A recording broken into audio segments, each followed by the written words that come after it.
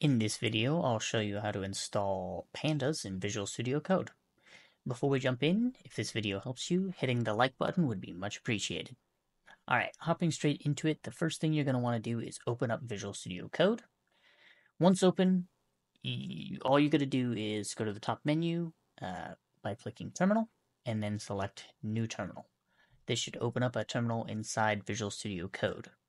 Once open, we can then install the library. Note, because this is a Python library, you will need to have pip installed, which is a package installer for Python.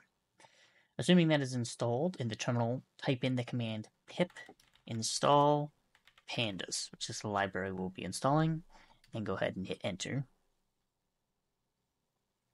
This will go ahead and install pandas for you in Visual Studio Code. You can then import it into your Python script.